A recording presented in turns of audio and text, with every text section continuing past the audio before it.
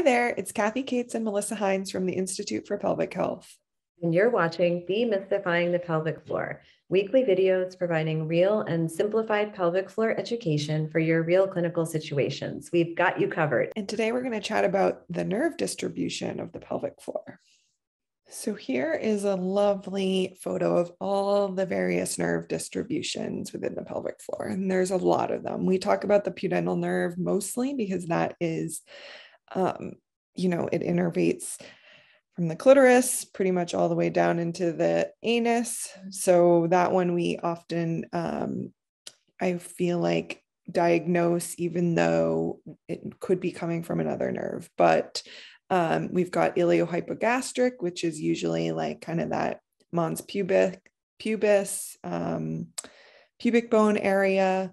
The Ilioinguinal, which will run in like that Ilioinguinal ridge.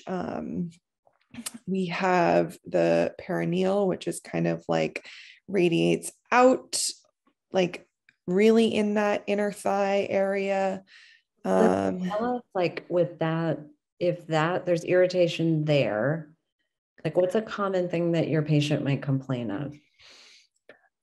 It's usually, typical nerve symptoms are burning, right? Pudendal nerve sweating, rash, from that autonomic response, but generally burning. But it can also be like this really like diffuse, like achiness.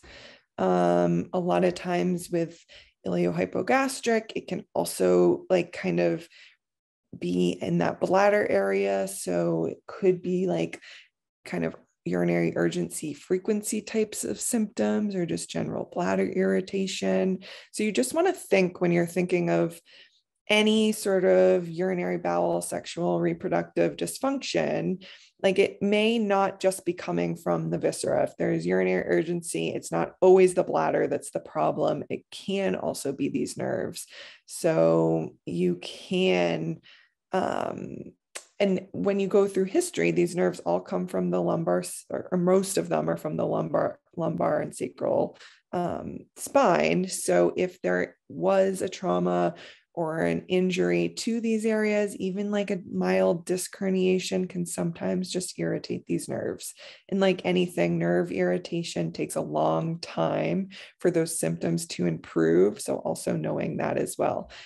They do improve, but it's not like, a muscle issue where it may be 4 to 6 weeks and it's feeling much better. This can be much longer. So knowing that too. And a lot of times with the pelvic floor dysfunctions, that's why they take longer to resolve, because usually there is some neuropathic component just because those pelvic floor muscles are so intertwined with these nerves. Didn't you say too, Melissa, that you might even see sometimes like redness or even itching? And I know that's Discharge. something that I learned from you. I'm sure I learned that in school, but I'd forgotten about that. So could you just say like a little bit about that vasomotor response? I think would be super helpful. Yeah, so just like shingles, where it creates a rash, and kind of these symptoms that you wouldn't necessarily think of like nerve-like symptoms.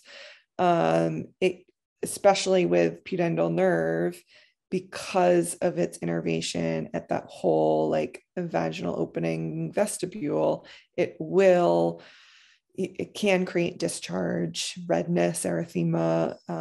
So just knowing that, because you can easily palpate the obturator internus, that area, you can do a Pudendal sign.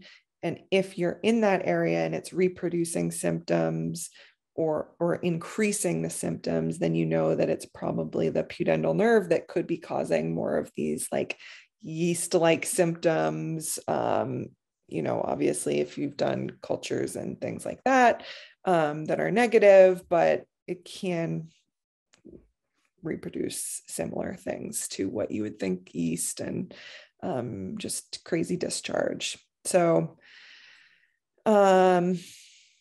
I think, and then you've got all the cluneal nerves, which are more in the posterior, and those are more the sacral nerve roots, the coccygeal plexus. But it's just so important to know these nerves. And we have a really special template in our clinician binder that you can just have in your clinic to quickly look at.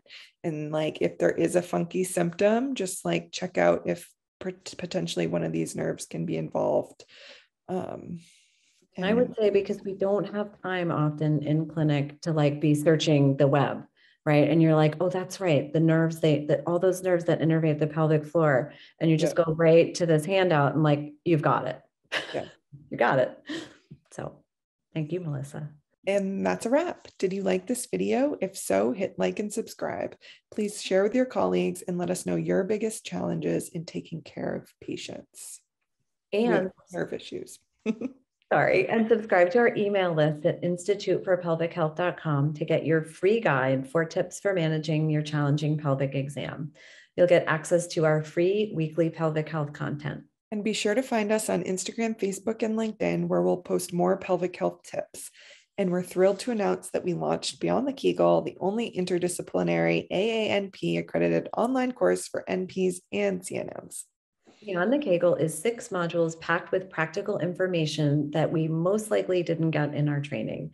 You'll get videos, templates, patient education handouts in both English and Spanish, hands-on demos, everything that you need to confidently help your patients with pelvic floor dysfunction. By simplifying the pelvic floor, we'll improve patient outcomes and your provider experience. Thanks for watching and spreading the word. Let's revolutionize pelvic health, and we'll see you soon.